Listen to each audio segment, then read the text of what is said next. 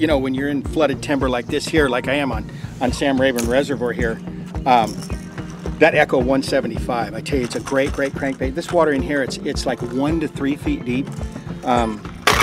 Usually the lake's not this high. You know, it's got a lot of flooded timber from what I understand. So, I mean, this is kind of cool for me because I love fishing this way. I love fishing real super shallow. But the lake is falling, so I don't know how much longer it'll be like this. But that little 175, I mean, it's perfect. It deflects off the stuff, it bounces off, and it's got that Bill Lewis sound, man. And you just can't go wrong. It's got shad patterns. It's got the, you know, chartreuse. I know a lot of you guys are chartreuse shiner guys, and all the crawdad stuff. I love the crawdad stuff. I'm gonna get back to that Rayburn Red, but good stuff. Give it a shot. That Echo 175 is awesome.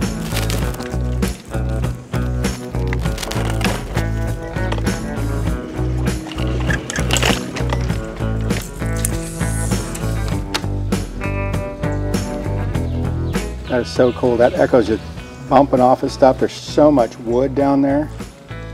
So much wood, stumps, vines, weeds.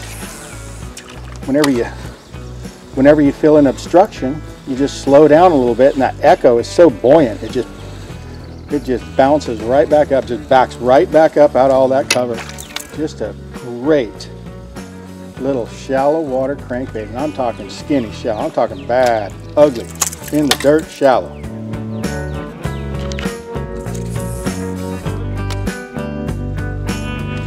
Oh, we missed. Oh.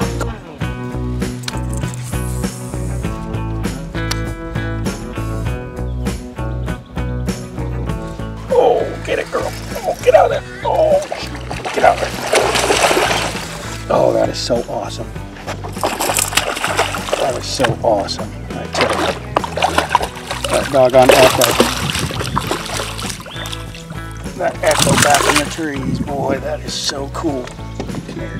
The beauty of that Echo, that's a nice bass right there, that's pretty, is, you know, like I say, I'm back here and it's 1 to 3 feet deep, and I can manipulate this thing right here. There's some high spots, there's some spots where it's like a foot deep, and then it's 2, and then it's 3, and wherever it's a foot, I'll raise my rod up, and this Echo just cruises right along, touches the bottom in 1, and then as I come over that ridge, as I come over the ridge and I'm bumping the ridge and then it starts to get deeper, then I'll drop my rod tip and I'll stay down in that 2 to 3 zone.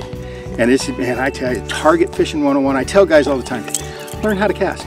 Guys ask me, say, hey man, you know, what color jig should I throw? What color spinnerbait? What color crankbait? What color Echo? You know, all this is, you know, important and all that kind of stuff. Learn how to cast. Learn how to cast. And everything else will fall into place. And then a lot of times color won't matter, but it's all color. A lot of times.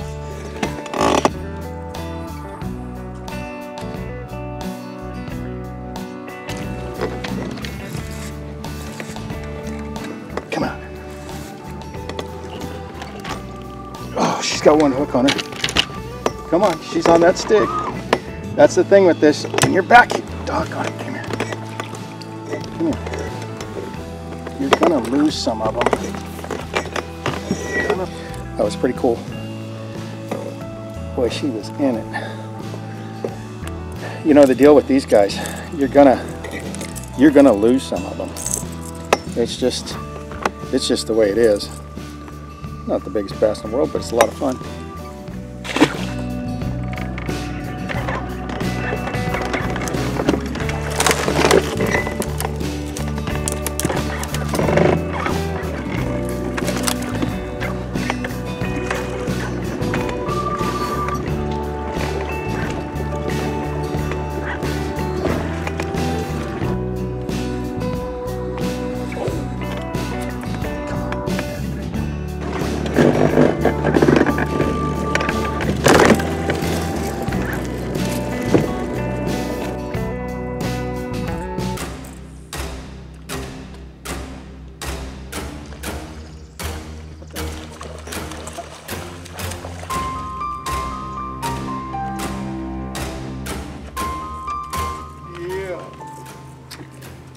I tell you what, that Echo doesn't just catch.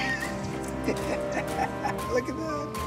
Look at that gar. Even them toothy guys like to eat that doggone Echo. I'll tell you what, that's been a lot of fun. Tossing that Echo around in that shallow water, you know, it's not, hey, there's a lot of other ways to catch bass sometimes, but I'll tell you what, if you want a real challenge and if you want to work on your pitching and your casting accuracy and all that kind of stuff, that's a great bait to do it with when you get in them shallow areas where you got just short, accurate throws. Short, accurate throws. Just, you know, sometimes it's 8 to 12 feet, you know, sometimes it's, you know, 5 or 6 yards, something like that. Get you a couple of echoes like that, get that shallow water crankbait thing going. Wind, stop, medium heavy graphite rod, because you know, you want one that's got a little bit of juice, because you got to turn them around. You're going to lose some fish in here, I mean, for sure, but it's a good time. So give that Echo a shot. Talk to you soon. So anyway, this is Bobby Barrack signing out from Bobby Barrack's Bass Class on YouTube from Sam Rayburn Reservoir. Big Sam, they call it. This is a big place, I tell you. It's awesome.